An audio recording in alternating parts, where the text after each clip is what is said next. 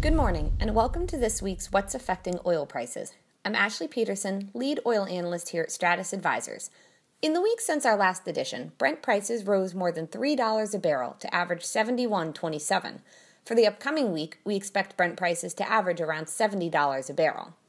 Geopolitics will be a positive factor in the week ahead, as fears that the joint U.S.-French-British airstrikes could lead to further escalation in the region will support prices.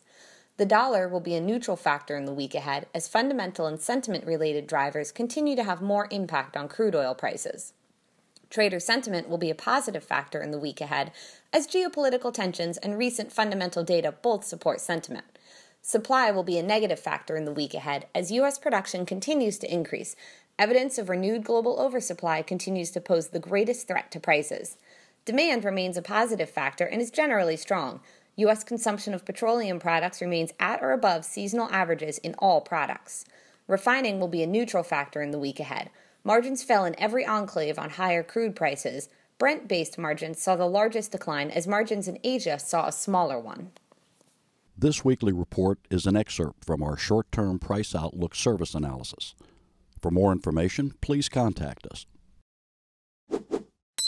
To stay up to date on the most recent Hart Energy videos, subscribe to our YouTube channel by clicking here.